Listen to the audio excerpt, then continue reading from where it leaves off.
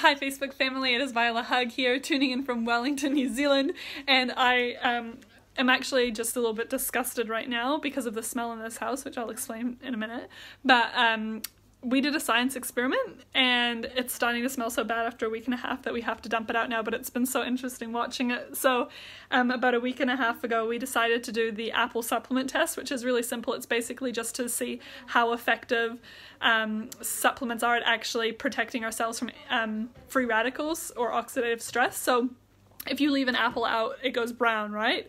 And essentially the same thing happens to our body, but antioxidants stop that. So if you take a supplement, it should stop the browning of our cells. And in the case of this apple experiment, if we put an apple and water and supplements together, the apple that slows down, that goes brown the slowest, should have the most effective supplement. So I'll just give you a little look-see at what that looks like. So this is 1.5 weeks in. 1.5 weeks in. And we did a nice little lot of supplements. Again, guys, if you're here, the smell is like so revolting. I can't wait to throw this out in a minute. But we did the Swiss Children's Multi, which is probably one of the better ones, although it still did go a bit brown and it has like mold growing all through it. We did Centrum, which is like, I don't even know what that is anymore. In terms of stopping the apple from going brown, it did the opposite.